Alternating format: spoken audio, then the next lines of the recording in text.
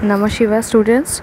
Last day in physics we have studied till distance and displacement and the difference.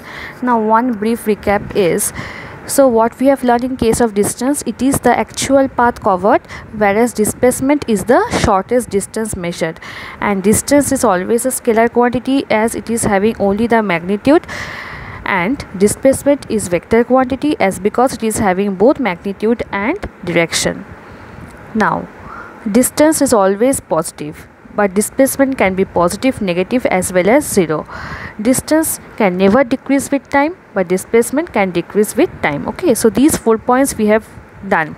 Now today we shall start with uniform motion and non-uniform motion. Now whatever you are seeing in the video, this writing, the notes you have to write down in your physics copy.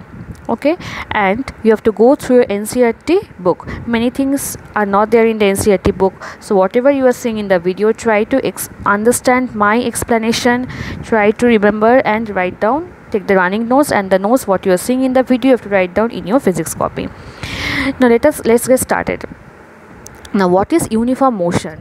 Uniform motion means what? Anything that is moving, it is in action. Okay, so what is uniform motion? Our body is said to have a uniform motion if it travels equal distances in equal intervals of time. Okay, so our body is said to achieve uniform motion when, now if that object or if that body covers equal distance in equal intervals of time. For example, suppose a car which is moving in a path, straight line path, it will cover equal distance in equal interval of time, then only we can say that the car is in uniform motion. Okay, now let us see this table. In this table, see, this is time and this is distance. 0, then 5 second, 10 second, 15 second, 20 second, 25 second, 30 second, 35 second. So the time interval is of 5 seconds. See, there is a gap of 5 seconds each. Okay, now distance, see, 0, 10, 20, 30, 40 meter, 50 meter, 60, 70.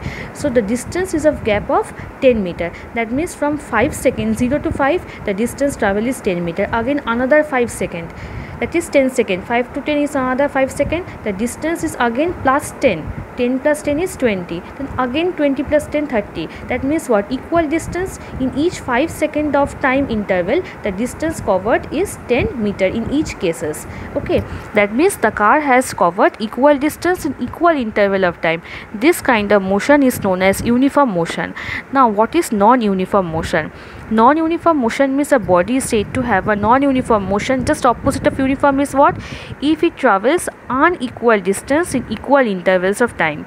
Okay, for example, a car moving through a crowded market has non-uniform motion. Obviously, if a car or if any car is moving in the crowded market, what happened?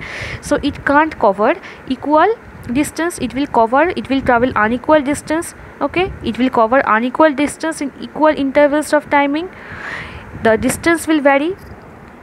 Suppose, see this table, this is car B.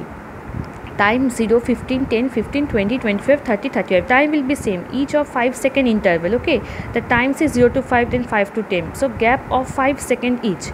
Now distance, see, 0, then 10, then 15, then 20, then 30, then 60. The gaps are not same. From 0 to 10 it is 10 meter.